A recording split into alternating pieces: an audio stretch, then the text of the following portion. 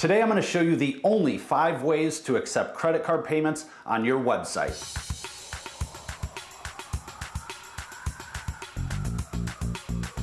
The options I share with you include payment page links, payment page builders, e-commerce solutions, and custom solutions alike. So if you're brand new to putting payments on your website, or you've never done it before, or you've already done it but you're not happy with the solution you currently have, I'm going to talk to you about all of the options that are available to you. There's obviously more than a handful of ways to make this happen, so the solution that's right for you largely depends on the resources that are available to you to make the solution come to life. So one of the biggest questions that I'm asked is very simply, how? How does it work? Do I have to put payment pages directly on my website, or can they be hosted by another company, or is there a Pay Now button available? And how do you make all these solutions tie together? There's so many options out there. So again, I'm going to go over the 5 broad categories, and then I am going to give you a bunch of resources in this video, including 3 big questions to help you determine which solution's actually best for you and which one's right for you. So be sure to stick around for the whole video, because I'm going to give you resources throughout the video, as well as a checklist at the end of the video that'll help you determine which solution is best for you. So here we go. Number 5 is the all-in-one processor hosted payment page. So all-in-one processor is a company like Stripe or PayPal, and these are also known as payment service providers. So they are definitely different than a merchant account processor or a true merchant account provider, in the sense that they have a processing solution available to you and you license their technology and use their platform. So these options give you the ability to create an account for free. PayPal and Stripe are both free to use, so that's a big benefit obviously to this solution. But you can log into your dashboard and create a Pay Now button or a Buy with Card button, depending on which tool you're using or which service you're using. And you can take that code and place it on your website through an HTML editor, whether you're using Wix or Squarespace, or my preference, which is WordPress. You put that code directly into your website editor and the Buy Now button appears. So setup is simple to do. You create the accounts for free, and then you can log in directly to the dashboard and just start creating your Pay Now button. So that's definitely the pro to this option, which is an easy and quick setup. One of the negatives to this is that if you create a Pay Now button with one of these solutions or one of these providers, you are tied to using their merchant account solution with that payment button. So if you create the button with Stripe or PayPal, you're also accepting the payment through those processing platforms. So it can be a negative if you compare on just cost alone, because a lot of merchant account providers are going to be a lesser cost, sometimes 50 basis points to a full percentage point lower than what Stripe or PayPal might charge. So the cost for this option is really contingent on the amount of time it takes you to research the options and gain the knowledge that it's going to take to put those buttons into place and then work it into your own workflow. Number 4 is a true merchant account provider hosted payment page. True merchant account providers are companies like Card Connect, Chase Payment Tech, and First Data, and they're different than the payment service providers that we just talked about, like PayPal or Stripe. So a hosted payment page is tied to a gateway, and the best way to understand what a true merchant account gateway and hosted payment page is that the gateway is a software tool that encrypts data between your store, your online store, or your payment page and the merchant account processing company. So when a customer goes to your website and makes a payment, the data is sent through the gateway, which is appropriately named, by the way, over to the processing company and then sent back. So it's an essential piece and a vital part of the transaction flow of an online credit card transaction. So one of the nice things about the hosted payment page is that it's completely managed for you by the gateway service. So that just means that you don't have to worry about storing cardholder data, because it's all hosted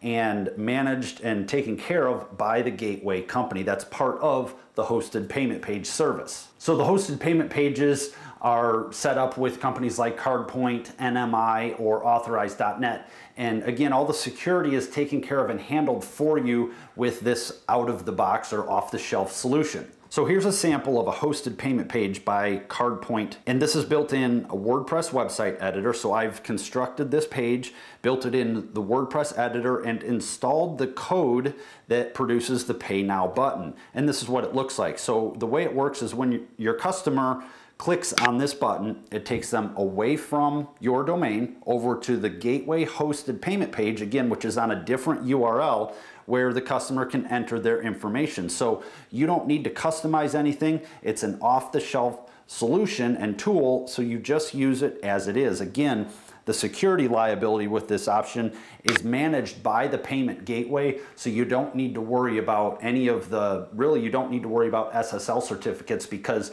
when the customer clicks the Pay Now button, they leave your website and they go over to that secure environment which is hosted by the gateway. So there's typically not an additional cost for the hosted payment page. It just comes as part of the service with the gateway. So again, if you have an account with CardPoint, Authorize.net, or NMI, this service is going to come with it, and gateways typically cost between $5 and $25 a month, plus about 5 to 15 cents per transaction when the gateway is used. Number 3 is a custom API integration with custom payment pages or shopping cart solutions. So this is easily the most expensive option because it's custom. Programmers and developers typically charge between $50 and $150 per hour, so it doesn't really take too many feature requests to get that bill past the $1,000 or multiple $1,000 mark in order to get your custom payment page or shopping cart solution that you want. Now, the custom solution has one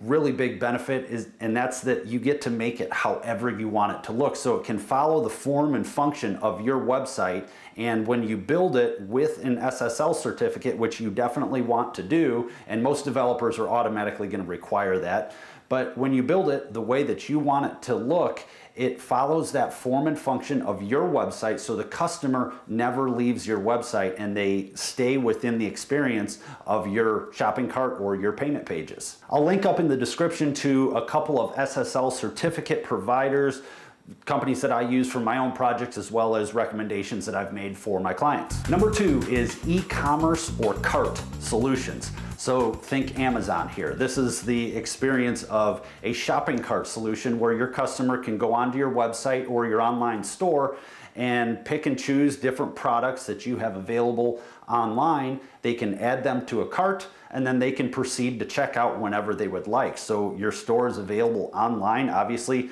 24/7, so your customers can customize their order however they would like to. There's a variety of e-commerce platforms that'll plug into WordPress, and there's standalone solutions, and then there's really custom developed e-commerce software solutions that can be for a custom built website, of course. The one that I really prefer is WooCommerce because it's an open source plugin that plugs right into the WordPress framework. So anyone can go and download this and customize it to have the look and feel of your website.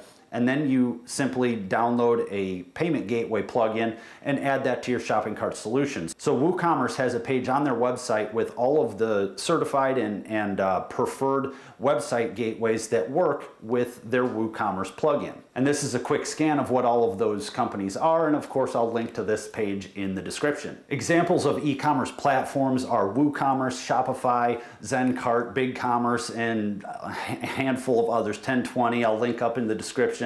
There's hundreds and hundreds of options out there, so it will take a little bit of research, but those are my top picks. And number 1 is the CRM, form builder, and payment page generator tools. The main benefit to this option and why it's my number 1 pick is the flexibility and the customization and ongoing security and maintenance with all of the tools that fall within this category.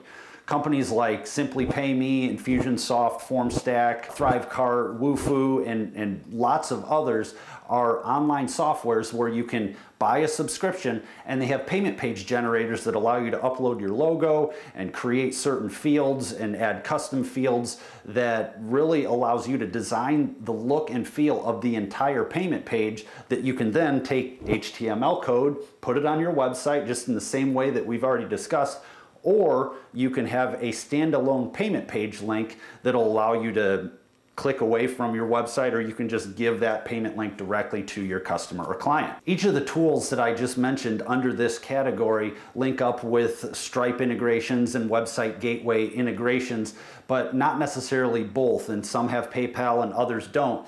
So it really depends on the software tool and the developer that built the tool as to which integrations they will allow. So to demonstrate this process, I'll use the payment page builder and invoicing link tool called Simply Pay Me, and it's just 3 simple steps. Number 1, you create an account and connect your Stripe or Card Connect merchant account. Number 2 is to create your payment page with the built-in page editor, assign your product name and type in the dollar amount of your product. And then number 3 is to just grab your payment link and send that out to your customers via email or embed the payment form into your website. I'll post a link to this page in the description so you can see what these pages look like if you choose to use this particular tool for your workflow. Most of the tools in this category are going to range right around the $50 to $100 mark, but some of them are in the $20 range, maybe $30 range for these payment page builders and software tools that generate hosted payment pages for you.